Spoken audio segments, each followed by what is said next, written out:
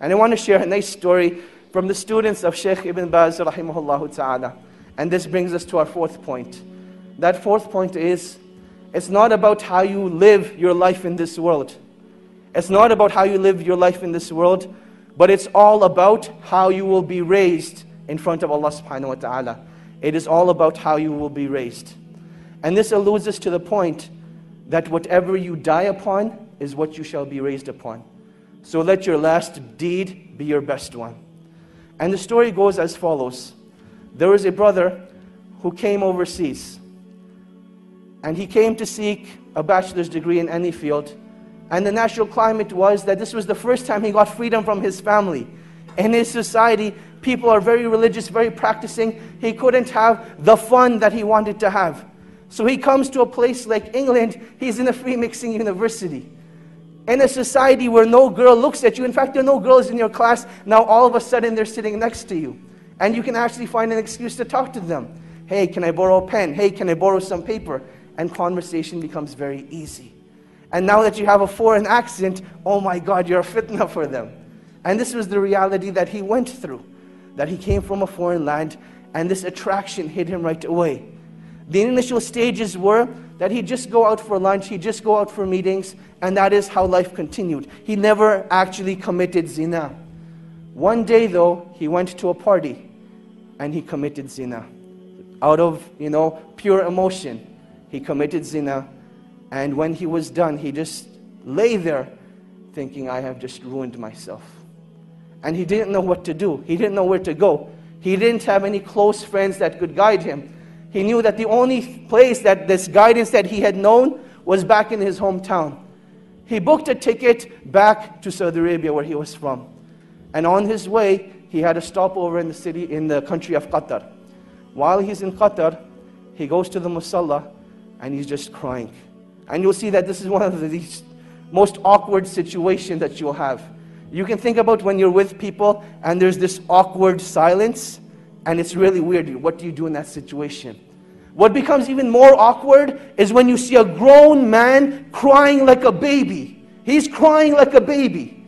What do you do in that situation? One of the students of Sheikh Ibn Baz rahimahullah, he saw this man. And he goes up to this man and says, oh man, why are you crying? What's wrong? And he explains to him the situation, that I committed zina and I've destroyed myself. And the only way I can get rid of this pain is if I go back and have the hudud implemented on me. This is the only way I will be purified. The student calms the man down and he says, look, don't do anything rash. Let's go back to Riyadh together and we'll deal with the situation. They head back to Riyadh and the man is still crying throughout the whole journey. He feels really bad for what he has done. The student says, look, we've arrived in Riyadh. Go spend the night at home. I will call you in the morning. Just make sure you don't do anything. Don't do anything. Just wait till I call you. The next morning, the student calls Sheikh Ibn Baz and he asks Sheikh Ibn Baz, rahimahullah, Ya Sheikh, this is what happened. I met this man, he committed zina, and he feels that the only way he can be purified is if he has the hudud implemented on him.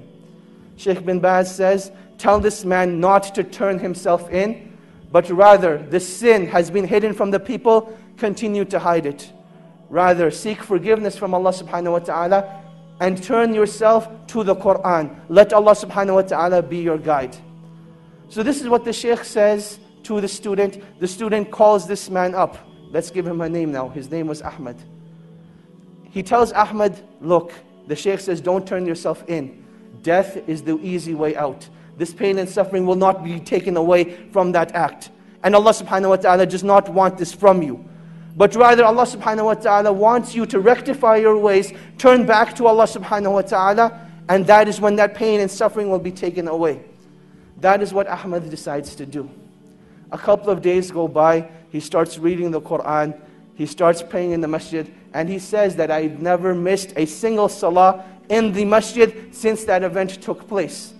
This continues for about 2 weeks. Now this student, he disappeared from the life of Ahmad. There was no contact between him.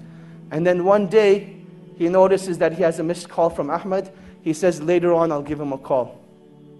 Another couple of days go by, and Ahmad's house is calling now. His home number is showing up on the Sheikh's phone 5-6 times. The student calls the house back and he says, "Assalamu alaikum, how are you guys doing? What's going on?"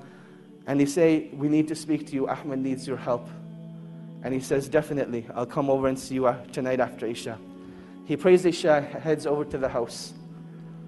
And he sees that something just isn't right.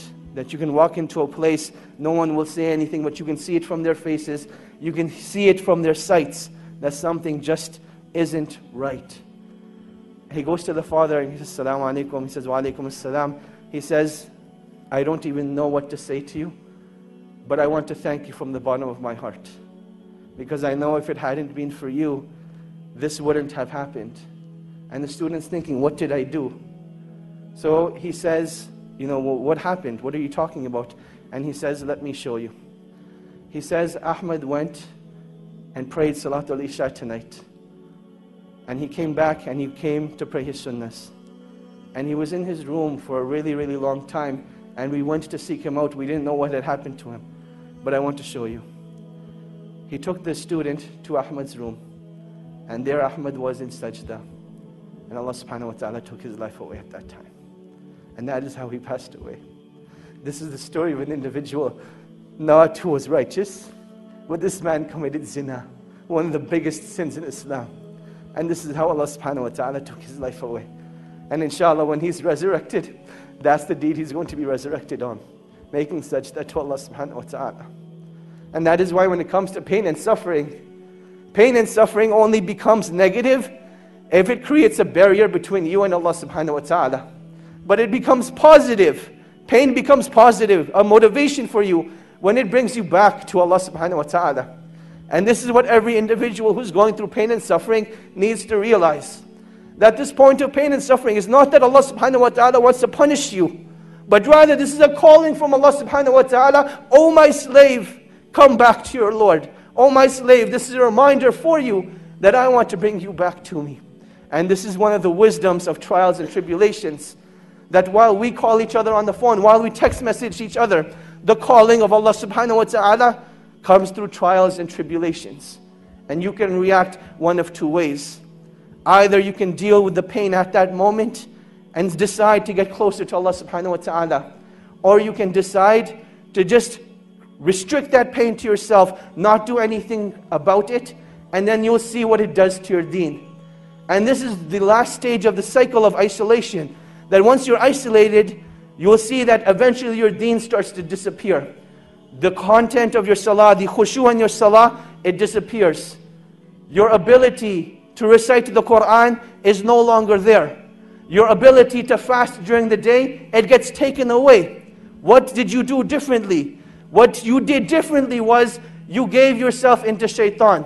And shaitan's promise is that he will lead you astray. He will lead you away from the path of Allah subhanahu wa ta'ala.